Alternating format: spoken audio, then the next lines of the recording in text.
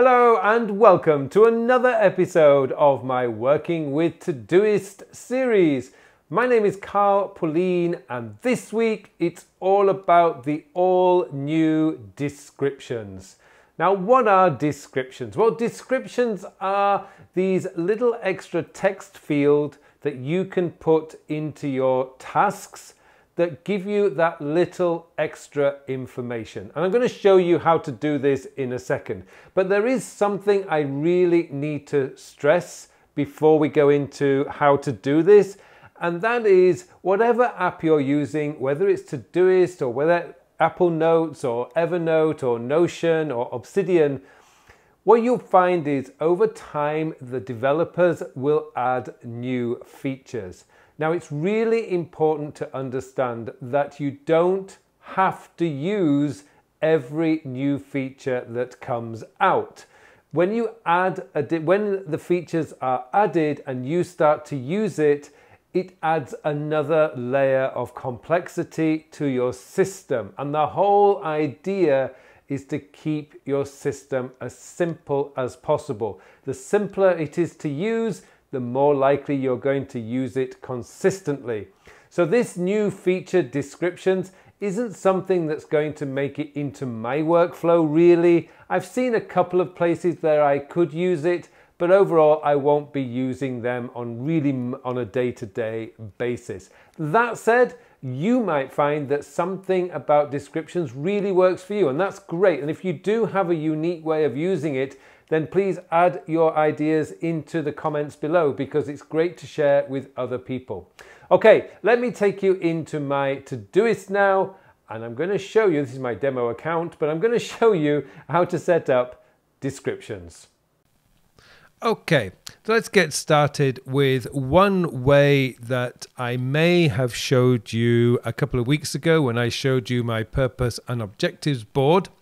And that is you can put deadlines in. So if you are following my idea for having this purpose and objectives board that helps you to stay focused on the things that are important this week, this month, and this quarter, what you can do is you can put in, for example, the deadline date. So let's say, for example, that I've got a time management and goal setting workshop with Apple that's going to be due on the 22nd of August. I can put the date in here. So that's going to give me a little bit of focus when I'm looking at it. It's a nice little reminder of when the workshop is due. And I can also then anticipate, sort of say like at the time of recording, it's the 6th of August. So this is going to tell me that I've got about 2 weeks, just over 2 weeks to prepare for this workshop. Another way that I've thought of using this is for something like book writing. Now, I'm writing a book on the time sector system right now, and it could be that for this week, my goal, and I really want to focus on this, is to get to 50,000 words. So again, I can write into the description here, goal to reach 50,000 words. Again, it just helps to keep it in the front of mind. What is my purpose? What is my goal for this one? Again, I've got a workshop example here. Again, this could be the date that this workshop is going to take place. And again, on my objectives, it could be this month's objectives is to complete 50% of the time sector system first draft, which would be roughly 40,000 words. So there's another way that you can use it. Again, I've got in here a question. So this could be something like for the time sector system course update for this year. I could actually put in a question like what needs to be updated or added. And what's really good about putting a question in here is it engages your subconscious mind, that powerful part of your brain that gives you the solutions and gives you answers to really difficult questions. But as with all things with the subconscious mind, it is actually your slow mind. So every time I go in here, I see those questions. And so subconsciously, I can be thinking about what needs to happen to update this course. So that's one way that you can use the new descriptions. Now, if I bring back the menu here, and that's just by hitting the M key, or I can go and hit the hamburger button up there. Let's go into my today version here. So what I've got here is a few other examples about what I could use descriptions for. So in here, for example, record podcast. So again, what I want to do is engage that subconscious mind. So this week is system building. So it gives me my title, my subtitle, if you like, my working title. But what I want to do is show you in here is your descriptions also have the ability to use Todoist syntax or text formatting. So in this case, what I've done is I've bolded this week. And to do that, what I've done is I've added the 2 exclamation marks either side of the words that I want to be bolded. So in this case, I wanted to bold this week. So it's exclamation mark, exclamation mark. I'll zoom in so you can see that better. So exclamation mark, this week, colon, exclamation mark. What that does then, when I hit save, you'll see that this week is bolded. So that's another way you can use the syntax or the text formatting tools that Todoist gives us. Another way here is I've got a call to call Ted, ask if he could fix the outdoor lights. Now, it could be that Ted is usually having his dinner after 6 p.m. So call before 6 p.m. So I catch him before he has dinner.